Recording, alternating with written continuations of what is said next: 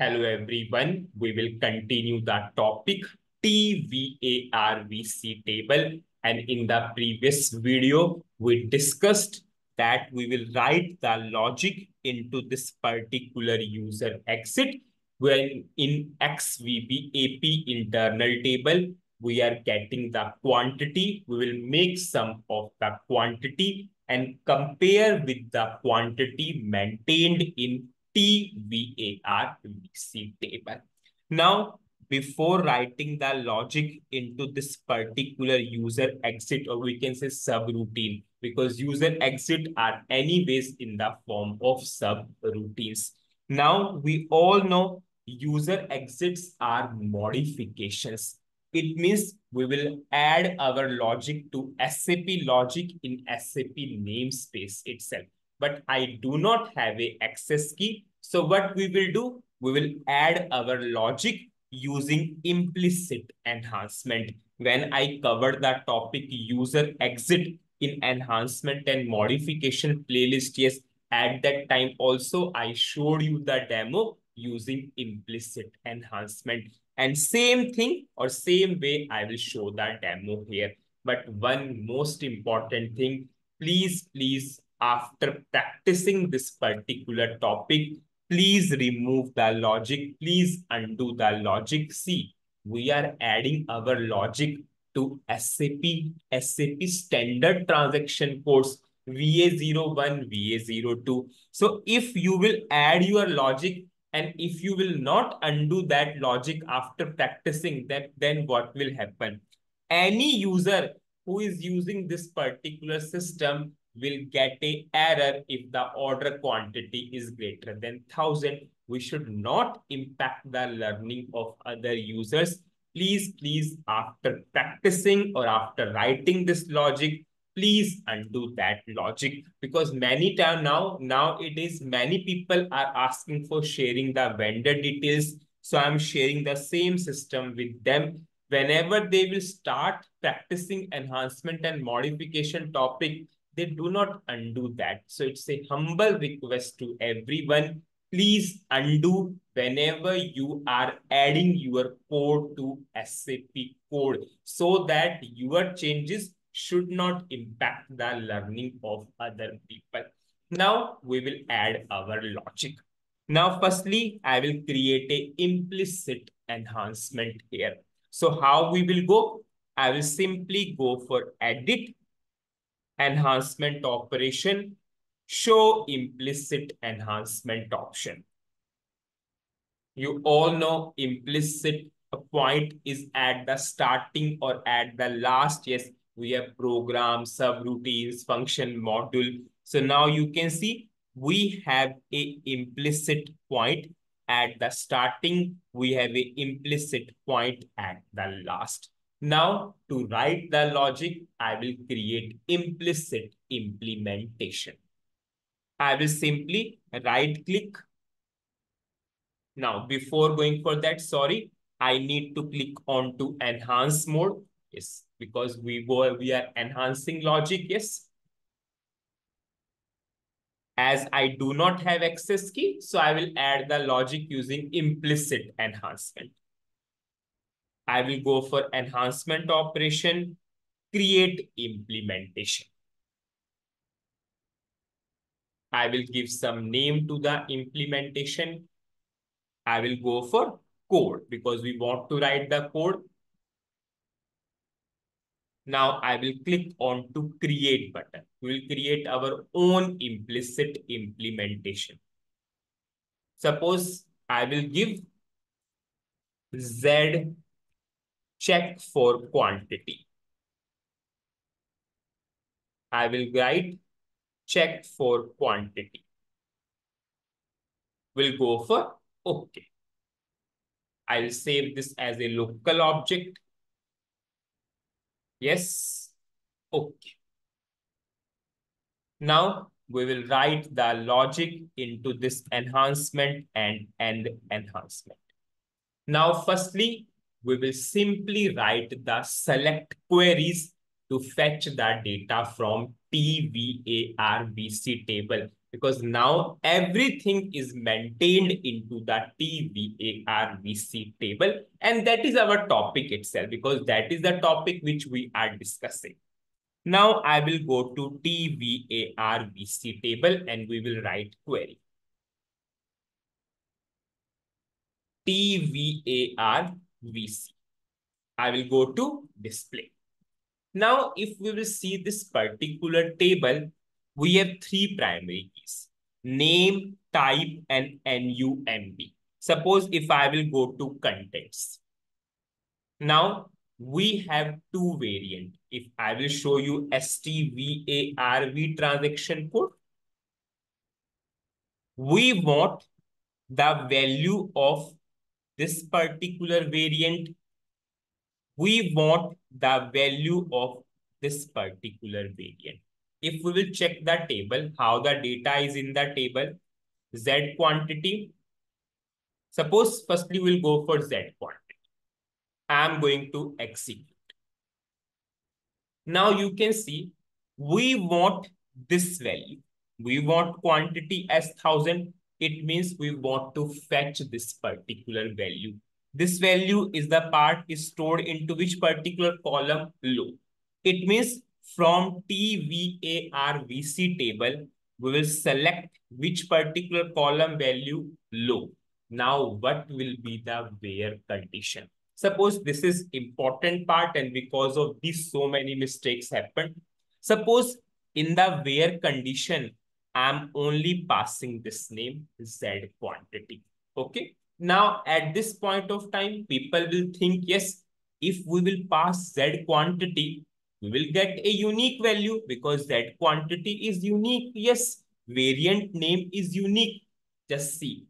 This variant is a part of parameter section. Suppose I'm going to selection option section and I'm going to change. Suppose I'm creating Z quantity here. Suppose I'm giving some, suppose I'm going for this multiple selection button. Suppose I'm giving the value 1000 and 2000. I'm creating one more variant with the same name, but it is a part of select options. I'm going to execute. Now, if I will go for save, system is accepting. It means if I will go for refreshing of the table, you can see we have these three values of Z quantity. Yes, this parameter type is P. This parameter type is S. That's why it is accepting the duplicate records of Z quantity. Z quantity P, unique.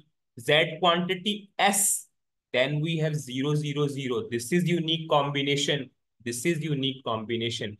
It means if you will pass only Z quantity in the where condition, if tomorrow someone add Z quantity into the selection option part, you will get a wrong result in the query. Yes, it means we need to pass this. We need to pass this. Whenever we'll pass these two things, yes, we will get a unique combination because in the parameters tab, I cannot go for Z quantity again. Suppose if I will put Z quantity again here, system will not accept. So in the parameters tab, Z quantity is one time, but same name I can give in select option tab. So if rather than only passing the variant name, you should pass the type also. If you are going for number, it is a best option because you are passing all the three primary keys. Yes, because anyways we have a parameter, so single value. So SAP is giving the number 0000. So if you are not passing this, still by passing these two, we will get a unique record. This is the mistake which many people will do. They think, okay, name is unique, variant name is unique, so they will pass only unique variant name in the where condition. In the future, someone add the same variant in the selection option tab, then in that case, this query will give the wrong result. So we'll pass these two in the where condition. We can go for all three also, no problem. But do not only go for variant name. I'll just delete that. So that only Z quantity once. If I will refresh, okay. Now we will write a query. Suppose I will write select single. Yes, because we want this single value. Yes, select single low into. Suppose I am writing LV underscore quantity. Where? Sorry, from which particular table? TVARVC. Where? Where name, variant name is equal to Z quantity. And please pass the type. If you will not pass the type, it might be the case there we have Z quantity S. So in that case, Z quantity that will come, next will come, next will come. Yes, sir. Anyway, single will give us first single record. Now, and NUMB. It is optional in this case because we have only single value, single record whenever we are going for parameter. Yes. Now I will declare this LV underscore quantity.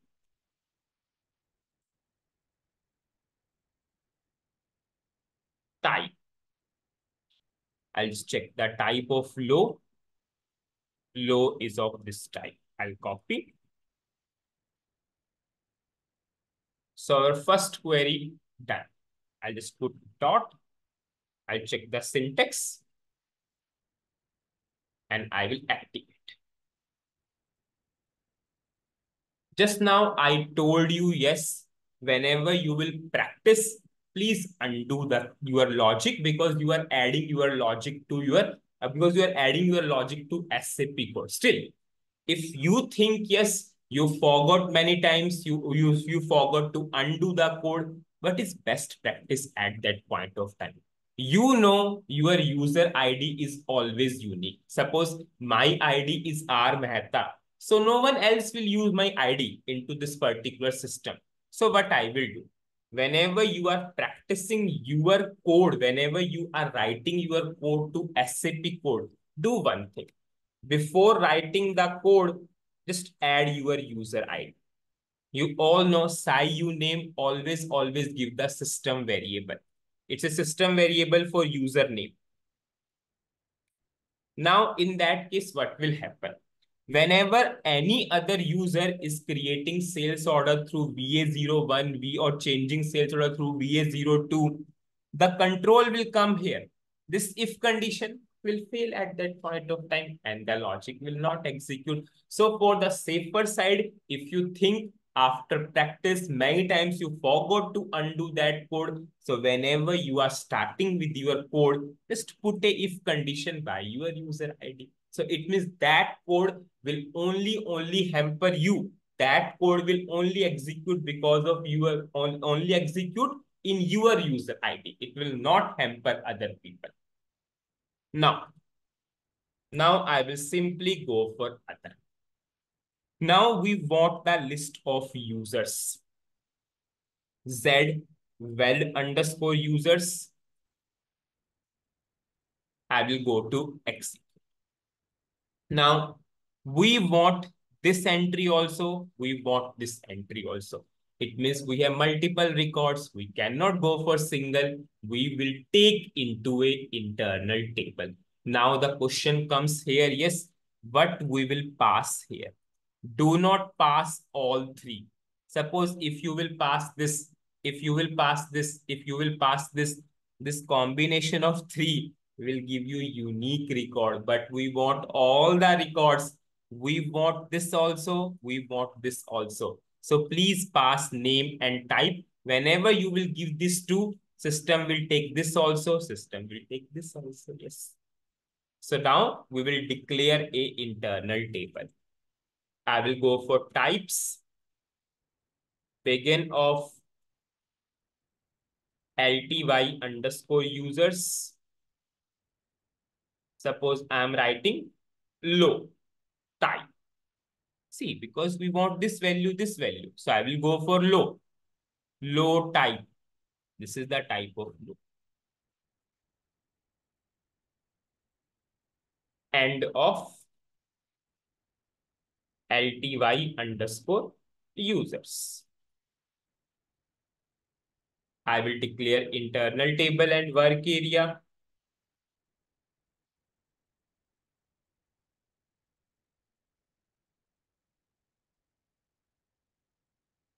I will declare work area.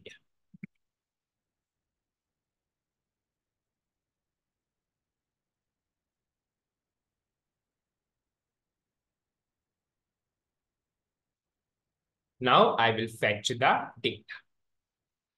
This time we are not going for single record. We are going for multiple records. So I will write select. We want to select which particular column? Low into. What is the name of internal table? LT underscore users. From which table? TVARVC, where name is equal to Z weld underscore users and type is equal to S. Please give that type because it might be the case the same name is given as a part of parameter tag. So in that case, you will get that value also. Whenever you will pass these two, yes, it will give a unique thing. Yes. Now, I will simply check the syntax up to this level. Okay, into table, sorry. Now I will activate up to this level. Now you can see I'm writing the code. At this point of time, also someone else can create a sales order or change a sales order. But whenever this code will execute, it will execute only for my ID because I put a where condition. So others will not impact because of my code. So what is the summary of this particular video? In this video, I started writing the code into this particular subroutine, or we can say user exit. Yes, user exit is a modification. We will write the code in SAP namespace, but we do not have access key. So I will write the code using implicit enhancement. So you can simply show the implicit enhancement option. You will be able to see implicit point, create a implicit implementation and start writing the code. Firstly, we are fetching data from TVARVC table for the quantity, for the variant Z quantity. Then I showed you also, please put the type as P because same variant name can be in the selection option tab also. And it is good if you will pass all the three. Then I showed you also because we want to now fetch the users. Whenever we will fetch the users, do not pass all three primary keys. If you will pass all three primary keys, you will get a single record. You will get this record. You will not get this record. So pass these two. Now into this internal table, we have the list of users. Now the most important part, which I am always pressurizing, please undo your code. Anyways, this is going on. So there's no point of undo at this point of time. Always go for a where condition based upon your user ID. Whenever you are writing your code to SAP code so that others should not impact because of your code. Now in the next video, we will make some of the order quantity. We will compare with this quantity and then we will check the list of users. That part will continue in the next video. So that's it in this video. Thank you.